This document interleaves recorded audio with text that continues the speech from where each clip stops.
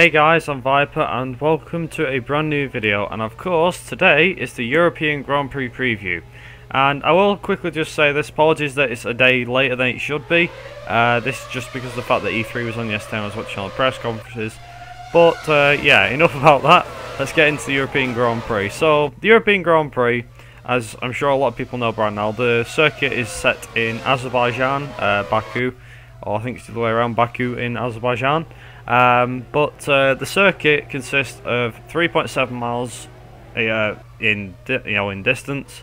The amount of race laps is 51 race laps. So, considering this is a brand new circuit, I have to admit this Grand Prix will be definitely one to be keeping an eye on. Now, obviously, I can't really give prediction on who I think is going to win, but obviously it's a street circuit, in case nobody didn't know. In case anybody didn't know.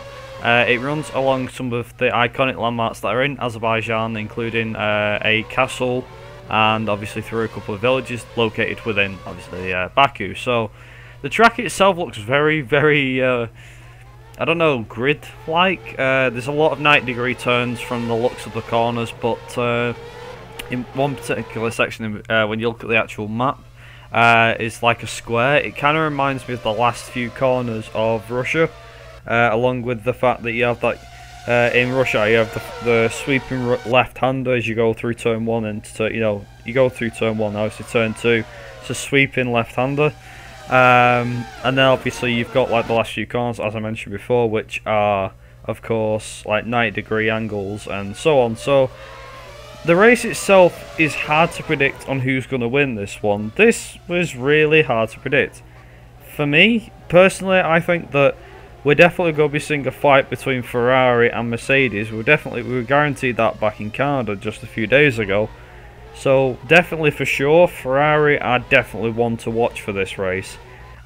That's a first for me saying that, because I honestly don't think that Mercedes, usually when it comes to new tracks or old tracks becoming reinvented on the calendar, such as Austria 2 years ago and Mexico last year, it seems to be Rosberg's forte, shall we call it. Where he tends to be quite good at tracks that are old coming on as new ones. So obviously we've had Austria come on 2 years ago and he's won both races since then, and also we've had Mexico come on and again he won that race. So I can easily see Rosberg winning this, but personally I think this will be a fight, and I will say this, it will be a fight straight up between Mercedes and Ferrari, and maybe Red Bull possibly, but mostly Mercedes and Ferrari.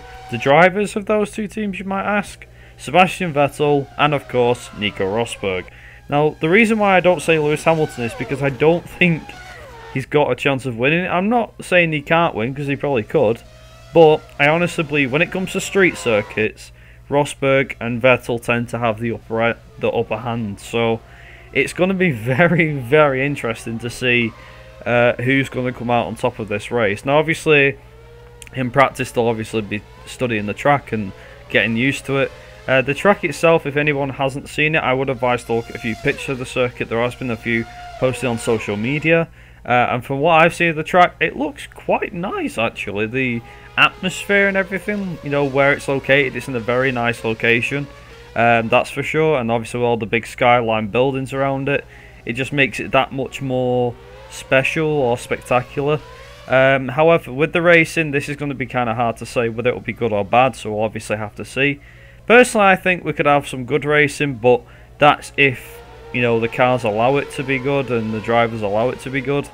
If it's going to be like Formula E, then it does look like Formula E track, to be fair. If it's going to be like Formula E, then great, because then we'll see plenty of overtakes and plenty of action. But then again, we've seen plenty of action this year, to be honest. So this race should be a good one. Just make sure you keep an eye on it. I apologise for blowing on too long, but you obviously want to know what my predictions are. I'm going to say that for pole, this is difficult to say, but Rosberg for pole. For the winner, that's going to go to Sebastian Vettel. I'm going to say, so Vettel wins from Nico Rosberg.